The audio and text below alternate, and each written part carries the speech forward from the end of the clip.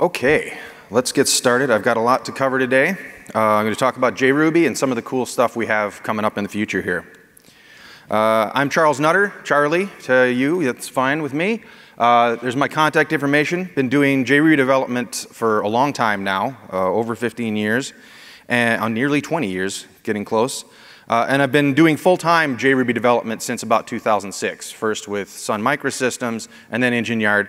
And then, of course, for the last 10 years, we've been very thankful that Red Hat has continued to sponsor the work that we're doing to make JRuby better. So, what about JRuby? How many people here have never heard of JRuby? Okay, there's a few folks, good. There'll be a lot of content for everybody that's new to it and people that know JRuby. But of course, JRuby is Ruby on top of the Java Virtual Machine, the JVM.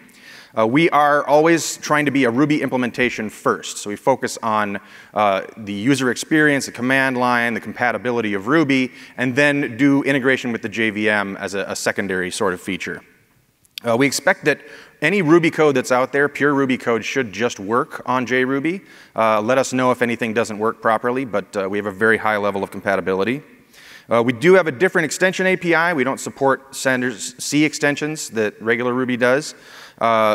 We don't support forking because the JVM doesn't do it. And we do actually have parallel threads, so that's a little bit more to think about when you're building an application.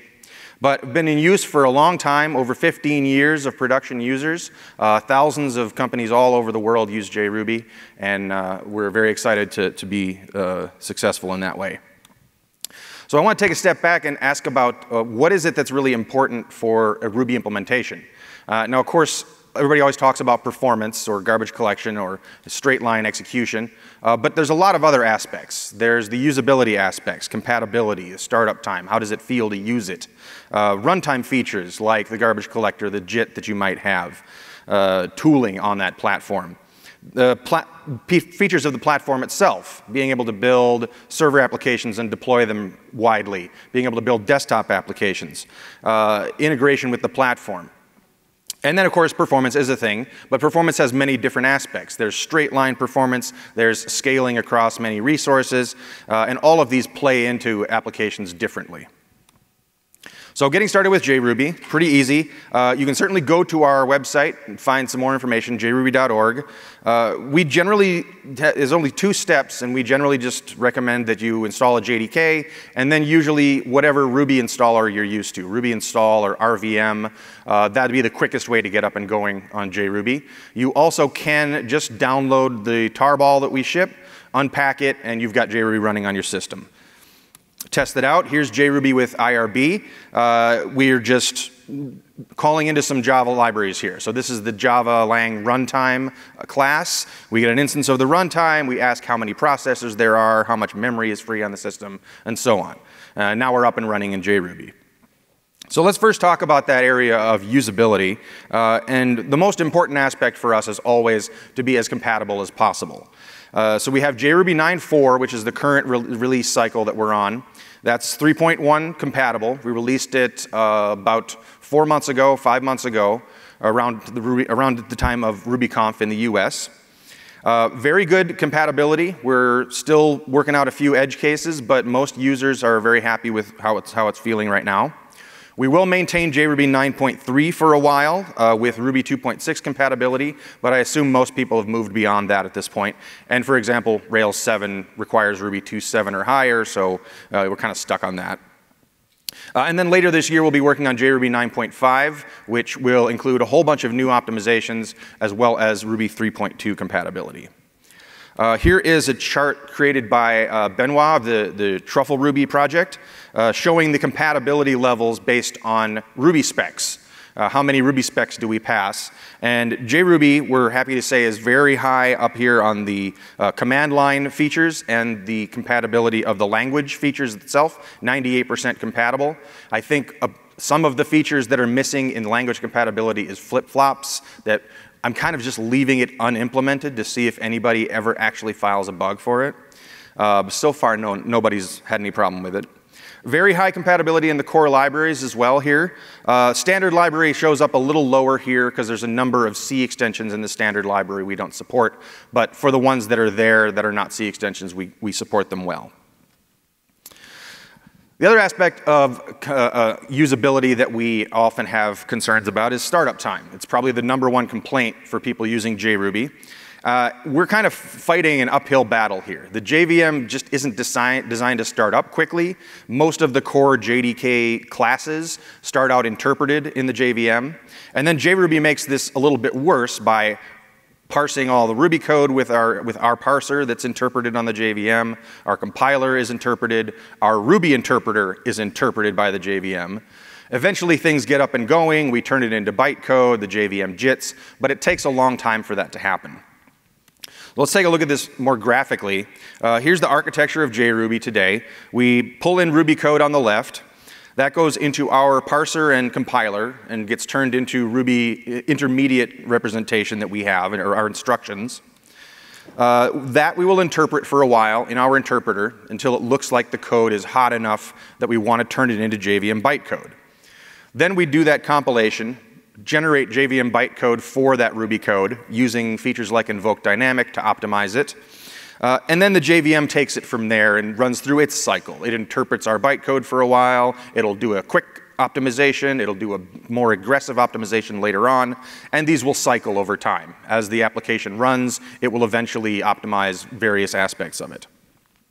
So what this adds up to is significantly slower startup for, say, a hello world command. Here taking over 1.5 seconds for what CRuby would do in 53 milliseconds. Obviously, this is not ideal. So one of the first ways that we've been tackling this is to simply do less of these optimizations, try to get to a final stage more quickly. And that's where we have JRuby's dev mode. You can pass --dev to JRuby, and it cuts out our JIT, it tunes the JVM's JIT to be a little less aggressive, and it can help speed up some of these command line operations. Here it is with the hello world, the -E1. Get a little bit of an improvement here, about 25%. It has more of an impact on longer running commands. So here's JRuby generating a Rails application, well over 50% improvement with --dev. Now we're also looking at and hearing about the possibility of ahead of time compiling things for the JVM or for the Java platform. The GraalVM native image compiler is probably the best known here. It's what TruffleRuby uses to get their startup time down. We're also looking forward to a project called Leiden on the OpenJDK team that will bring a standardized ahead of time compile that allows us to keep running new code and re-optimizing still. So this definitely does help for small commands. Here's an example with TruffleRuby in their JVM mode taking 2.3 seconds, using their native executable and some additional tricks, getting that down actually faster than CRuby's startup. But the problem here is that this is really only your baseline startup. We still have to end up loading and interpreting Ruby code and optimizing it. So we take a look at a longer running command. Now our --dev flag is actually doing a better job cutting down startup time than the native compile. So there's different things that we have to balance when we're speeding up startup time. Now the last area that we're looking at for improving startup time is snapshotting. There's a feature on Linux called checkpoint and restore in user space that's now starting to be integrated into JVMs like IBM's Semaru. We have a working prototype of this using the checkpointing and restoring to speed up JRuby. So the idea here is that we start up the JVM, we do some operations to warm up JRuby so it compiles itself and it gets a little bit more loaded into the system. And then we take a snapshot, a checkpoint, save that to disk. And then every time we go to start up JRuby again, we start from that point with an already warm VM, and it gets much faster. In the quick experiments that we did, here is JRuby using checkpointing for the hello world command. It's definitely getting down to the point where it's competitive with CRuby's startup time. And it actually does apply to larger commands like generating a new application here. Again, now we're getting down under a second, probably not going to be the main concern for you. So hopefully checkpointing will help us finally solve some of the JVM startup issues.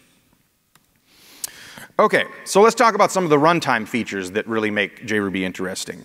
And of course, we have all of the JVM GCs that are available to us, and new ones keep coming out every day, it seems like. They're tunable in lots of different ways. You might use the parallel garbage collector if you just want fast allocations, straight line object allocation to go very quickly. If you have a large data set, you might run one of the others like G1 or ZGC that are better at handling a lot of old data in memory and reducing the pause times when it does have to do garbage collection. Several of these are built into OpenJDK, and you can use them with JRuby just by passing a flag. Here's an example of one of the tools we can use on the JVM. This is Visual VM with a live view of the garbage collector operating. On the left side, we can see things like CPU usage, the number of classes that have been loaded into the system, the number of threads. And on the right side, we see the garbage collector generations actually filling up, clearing out, and promoting old objects. And now, of course, the JVM has a world-class JIT. The Hotspot JVM, Hotspot in OpenJDK, is the most widely deployed JVM JIT out there. It has a couple different tiers that it uses to do quick optimization at the beginning, more aggressive optimizations later on. We're also playing with the Graal JIT, which is a JIT that's part of the Graal VM, can be plugged into the JVM and used to do more aggressive optimizations. Sometimes if you're doing numeric algorithms, that can speed JRuby up substantially. Other applications we haven't seen it gain, but it's an interesting project we're still playing with. And then there's other JVMs like OpenJ9, which is IBM's Semaru, has their own JIT. They can save compiled classes off to disk between runs, so future executions will be quicker. Also playing with that feature to try and speed up JRuby startup time.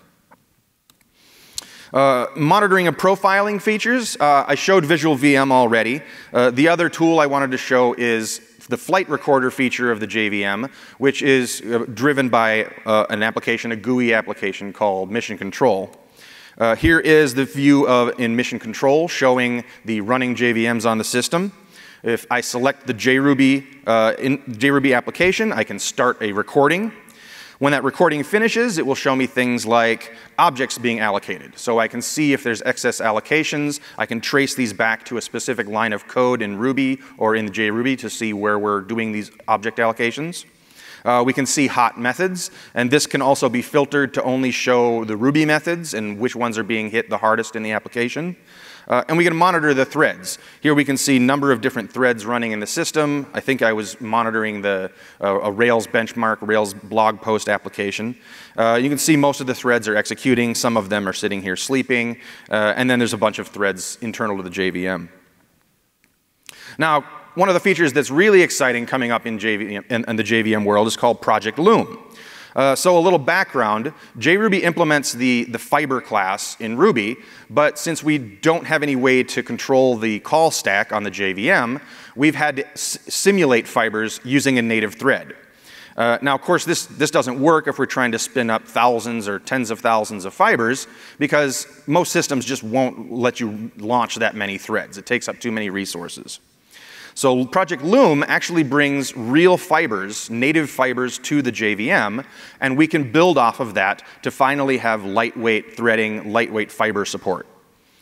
So a little benchmark here that shows part of the problem with the current set of fibers. Here I'm going to create 100,000 fibers that all immediately just yield. Each one of these will then resume and let them all execute. This is what happens on JRuby. Try to run 100,000 threads without using Project Loom. If you're lucky, you'll get an error. Most likely, you'll actually just crash JRuby completely. It's trying to do too many threads, the JVM is just not built for it, and the operating system will kick it out. Now, I have integrated support for Loom. It's in current builds of JRuby, current releases of JRuby. It was actually a pretty trivial change. I was amazed how easy it was. Here, I'm taking our old call that called into a thread pool, a native thread pool, and said, start running another fiber, just replaced that with what they call virtual threads in Project Loom. All I had to do was make this change, and suddenly we actually have 100,000 fibers starting up, resuming, and executing to completion in a very short amount of time. So this opens up all sorts of new possibilities for us. At RubyKaigi in the past, Samuel Iaquatics has presented his visions for C100K or C1 million K, being able to handle 100,000 sockets at the same time in a single Ruby process. We'll be able to support this now, and I've already started trying to add the features we need to get IO event, async IO, and the whole stack up to the Falcon server to work on JRuby. And this would be a great way for someone to contribute if you want to help fill out some of these missing features. Now, the last runtime feature that I wanted to mention is called Project Panama. This is also coming along. And this is going to bring native foreign functions, native ability to call C libraries to the JVM. So we do have a foreign function interface in JRuby, which we use to support all the POSIX libraries that are out there. I think certain database drivers use this, like SQLite. What we're going to have with Panama is that the JVM will also optimize those calls.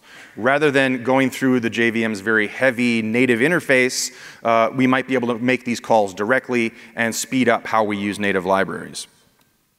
It also comes with a foreign memory API, so we'll be able to work with off-heap memory much more efficiently.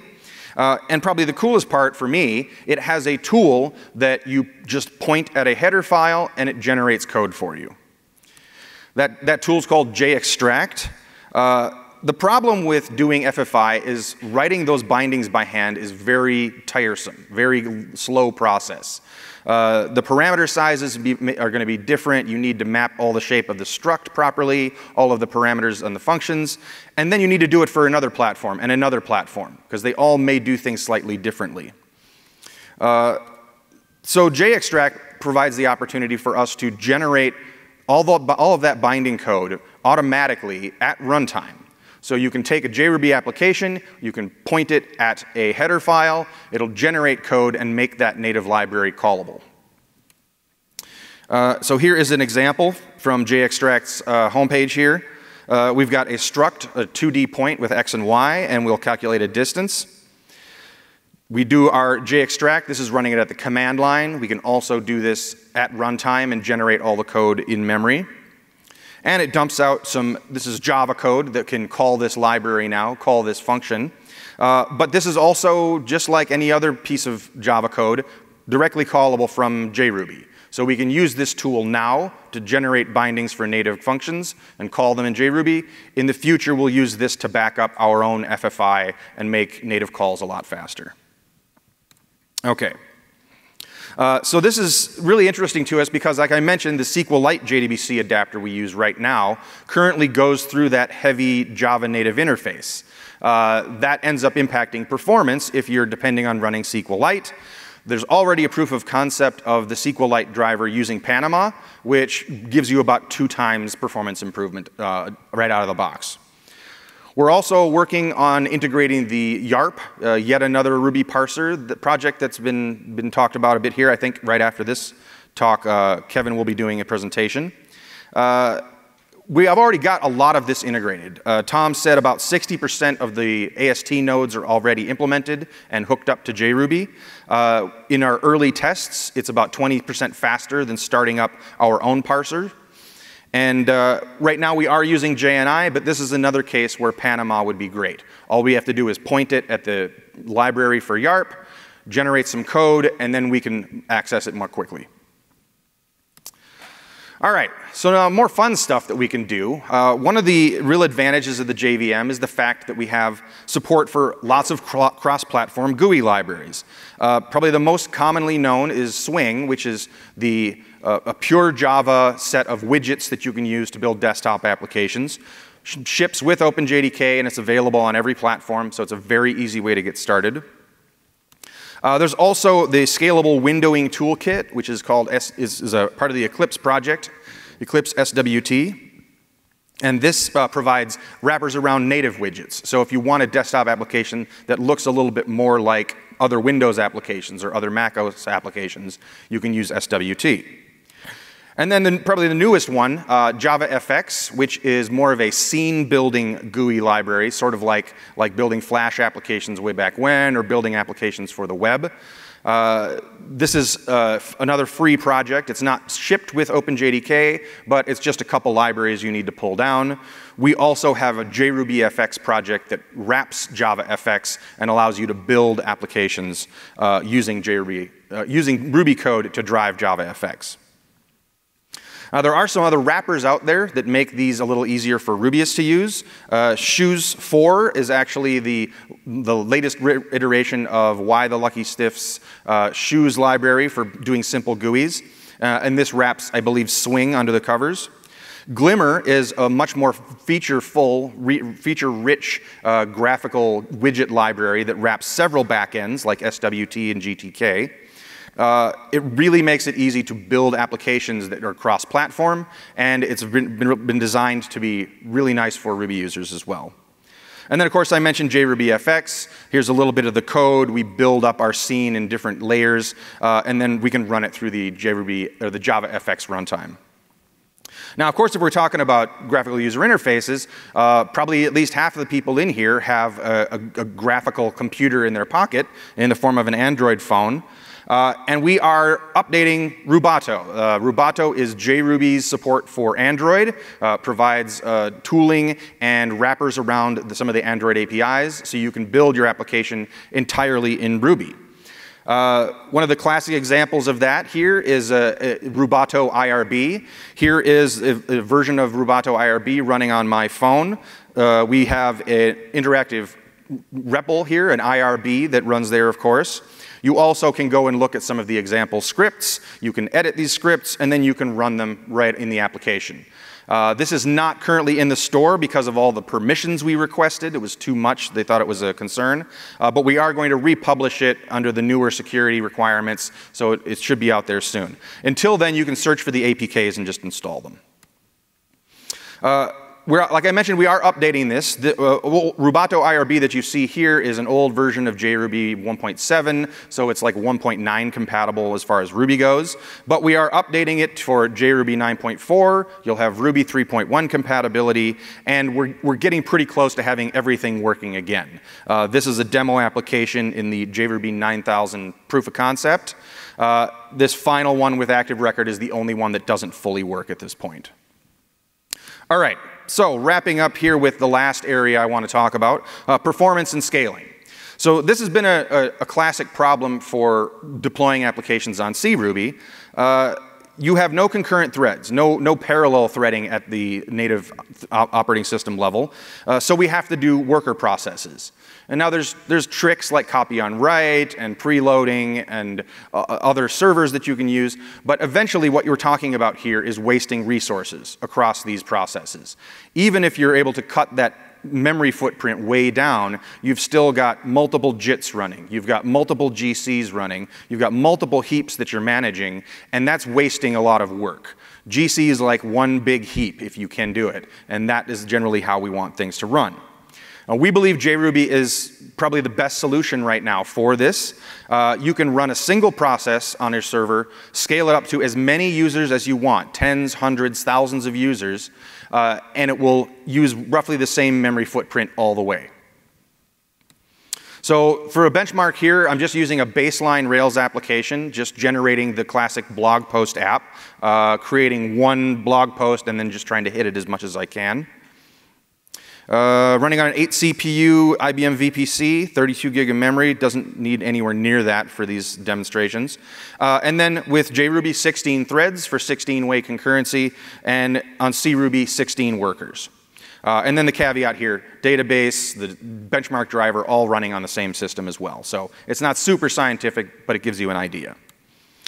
So here we have it, running with JRuby, CRuby 3.2, and then also adding in YJIT as it exists in 3.2.2, I think is the release I ran here. You can see the warm-up time. The warm-up curve for JRuby takes a little bit. Each one of these nodes on the bottom, on the x-axis here, is the 60-second iteration of as many requests as possible. So we take a while to warm up, but we do eventually end up running faster even than YJIT. Although, you know, kudos to YJIT team. I'm really excited that we're seeing this kind of performance improvement on a CRuby JIT now. So that translates to this. JRuby's still up at the top there with the most requests per second. But remember, I said performance has a lot of different dimensions. And probably the biggest one here is memory usage. By default, the JVM will use as much memory as it can. It'll be real large, it'll take a big heap so it has lots of room to breathe. And that means this JRuby example takes about 3.4, almost 3.5 gigabytes of memory. Now we can tell the JVM not to be so aggressive about how much memory it uses. If I tell it to use a 300 megabyte heap, then it drops down to under a gig that it's using in memory. JRuby here, without YJIT, using about 1.6 gigabytes. YJIT currently has some additional memory overhead, bumped it up to 2 gigabytes, but my understanding is that that's improving too. So here, you see that the JRuby result with the smaller heap did reduce performance slightly, but not a whole lot, and now we're running in a much more comfortable size of memory. We could run it on a smaller instance and pay less for it. But the other dimension of this is to see what kind of requests per second do we get for each megabyte of data megabyte of RAM that we add into the system here. So with JRuby without any tuning, with the 3.4 gigabytes, we're only getting about a request per second for each megabyte of memory that we're paying for. Here with the tuning, JRuby doing much better, 1.72 requests per second for every megabyte that you've added. And then if we carry this up, this is just a 16-way app. What if it was 160 concurrent users? Now we start to see where the real benefits come in. So this is JRuby doing much, much better than JRuby on scaling with the same amount of memory. And this will scale up as far as you can go, as many threads as the system can support. And that translates to real money. The cash that you pay for your cloud services is almost all spent on renting that space in memory. And the more you can get out of that memory that you're renting, the better your application will be. All right, so wrapping up, JRuby futures here. 9.4 continues to stabilize. We're really excited how the reception has been. It's being adopted and run in production all over the world already. Give it a try. Let us know if you run into anything. Now that we're kind of caught up on compatibility, we're also going to be taking a step back and looking at optimizations we haven't done for many years. 9.5, like I said, hopefully later this year. Probably going to require a minimum of Java 17, but then we'll bring in Ruby 3.2 features, and again, another big round of optimizations. Hopefully this has showed you that there's so many aspects of JRuby and the JVM that we're just starting to leverage. Project Loom and Panama, the Android stuff we've got going, desktop development, lots of things that we can do. So whatever you're interested in, I think JRuby can help you. So give it a try, let us know how it goes, and I will see you around the conference. Thank you.